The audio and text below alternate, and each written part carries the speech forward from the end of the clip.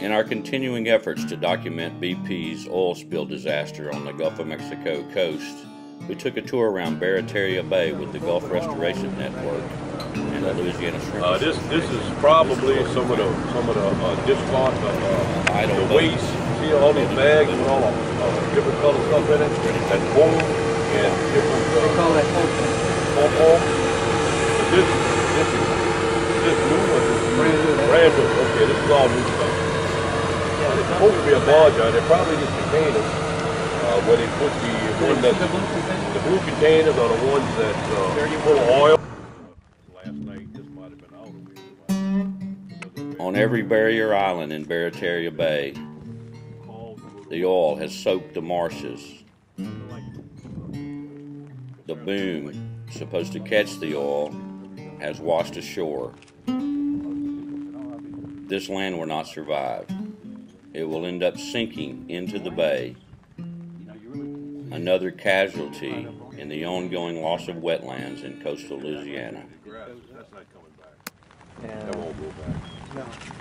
By January, It'll just fall in the it'll be water.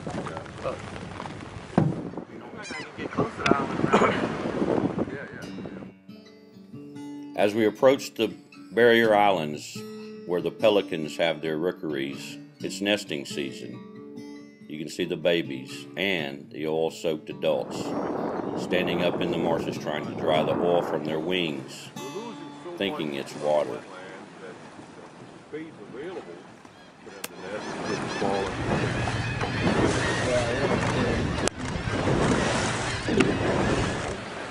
Sit there for hours and never dry. He's soaked.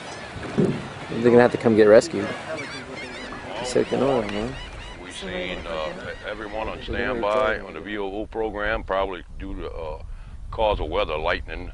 Very concerned about getting somebody hurt with lightning. We've seen pelicans. We've seen a lot of boom that was just tossed anywhere and everywhere from the weather.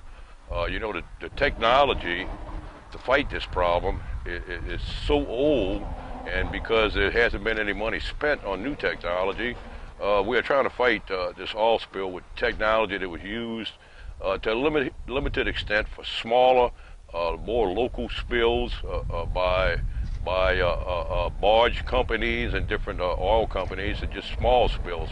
This technology will not work. It does not work along the coast for a oil spill of this magnitude. There needs to be more money dumped into technology instead of seeing who can make the most money in offshore drilling. I think we've got a long ways to go to come up to a point where we can truthfully protect ourselves from this kind of a disaster. And I think because of the oil lobby in Washington, that was never done. They pointed the money in the direction where it would be more profitable. After seeing firsthand kind of what they're doing out there right now, I mean, you know that yes, in the future we need to have better technology, but we've got what we've got right now. What do you think they need to be doing better right now? I think the vac trucks are going a long way into cleaning up some of these marshy areas. But once the oil gets into the marsh, that is a big problem. It's all over the grass. It's very hard to clean. I don't know that you're going to get that up with a vacuum cleaner, vacuum truck. I said vacuum cleaner. Billy Nungas was using shop vacs and being quite successful. Have to look at the oil to pelicans and the oil in the water and so forth as one of the most active environmental groups on the Gulf of Mexico, with a big staff and a history of covering oil and gas in the Gulf. Mm-hmm. That's one of your specialty issues. Talk to me real quickly about your impressions of our trip yesterday, and what do you think is going on in the Gulf, and what needs to be done in the Gulf. Well, I think yesterday we saw that they've really stepped up their ability to put resources out there. You know, we passed a number of big kind of supply points where they had a lot of boom, and they had a lot of, sorbent boom, and the pom-poms. We ran across a number of really large offshore shrimp boats that had just a ton of resources there available to be deployed. So I think we're certainly better than we were at the beginning of this disaster, which you would hope, right, after 2 months of this is happening, that they would have the resources staged adequately. Clearly, the problem we keep running into is you just can't do enough. even if you've got everyone in the world hired to do this, the cleanup technology is inadequate. We saw marsh area that had been cleaned, and it's still got a lot of black oil on it, and it's still very questionable whether that marsh is going to survive. The charter boat captains we were out with were pretty sure that that was going to die, and that we were going to be a lot more exposed as hurricanes come through here, because we're going to see a lot of marsh die off. We can't say for sure what's going to survive, what's not, but what we do know is the wildlife impacts are significant.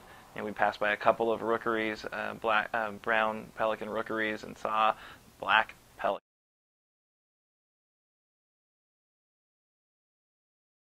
And they aren't able to catch those birds because they're not so heavily oiled that they can't move, but they've got a lot of oil on them, and we don't know what those impacts are going to be to that. The survivability of those pelicans, again, is kind of in question. So as we look at what's happening in the Gulf of Mexico, it's clear we were caught with our pants down. The oil industry said they had plans to respond to 100,000 barrels of oil a day. Those plans weren't worth the paper they were printed on. They all had the same plan, all the industry folks, and they all were ready to protect the walrus, apparently, because they were cutting and pasting plans from Alaska. So it's embarrassing that we as a nation have allowed this type of risky development without having a better plan in place.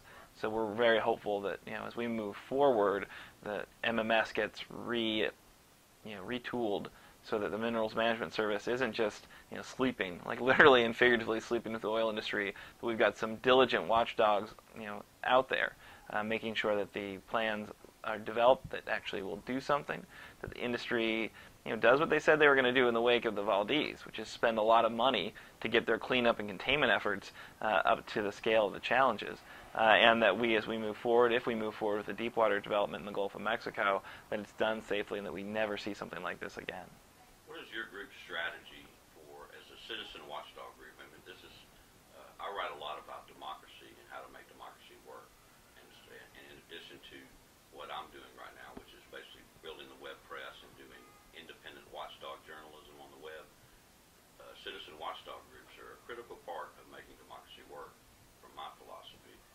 So talk to me about this group's plans to attack the problem that's out there right now. Talk to me about that. What have you got going on? Well, we've had a very active field monitoring program since the earliest days of this disaster. We were the first nonprofit organization to fly over the source, where the Deepwater Horizon caught on fire and sank. And we were the first group to really document that, in fact, what BP was saying was happening was not what was going on out there. In our first trip, we saw 3 boats offshore in the Gulf of Mexico when BP was saying they'd mobilized dozens. So from there on, I think we realized, there's a niche there, that we have got to make sure that we are ground truthing what BP and what the Coast Guard is saying is happening. And we've kind of caught them consistently overstating what they're doing, understating the severity of the problem, and we've had great staff on the ground doing a lot of work to make that happen. We're going to continue to do that. I think that's critical as the oil comes into new areas, and as the oil revisits areas that it's been in before. Like as the river, Mississippi River, loses its flow, right? It's peaked already. It's less and less water is in that basin, and less of it's going to be pushing the oil out. What we expect to see is that oil is going to get into more of our marsh areas, and that we're going to have to be there to document this.